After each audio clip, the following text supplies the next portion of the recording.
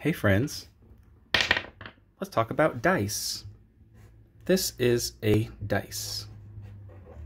It is a 3D cube, meaning that you can see that it's tall, it's wide, and it has depth to it.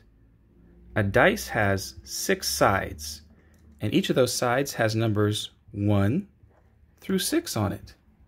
If you were to draw a dice, you would simply draw a square, and then you can overlap it with another square and connect the corners that are similar.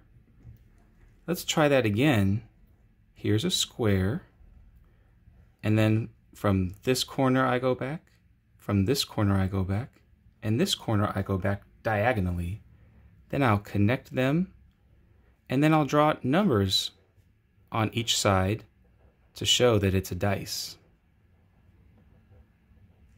All right, first you're going to draw a dice, and then you're going to draw each side of the dice and what number is associated with that side of the dice.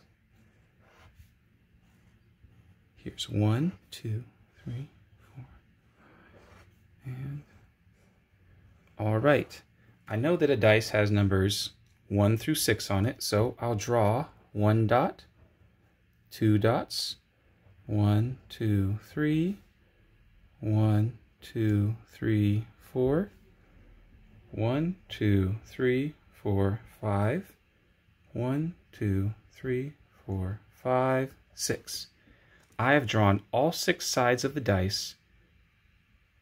Now the last step would be writing the number underneath each dice that goes with the amount, and writing a number sentence, adding them all up together.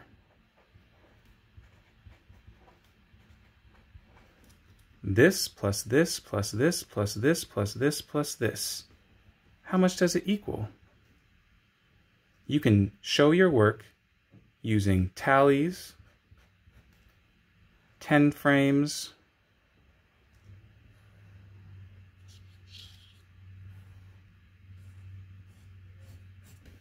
or even number lines.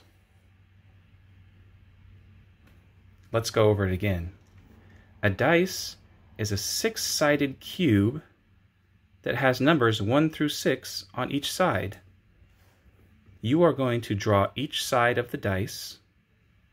You will write the number that goes with each side of the dice, and you will add up all the amounts together and show how much it equals using tallies, multiple 10 frames, or jumps along a number line.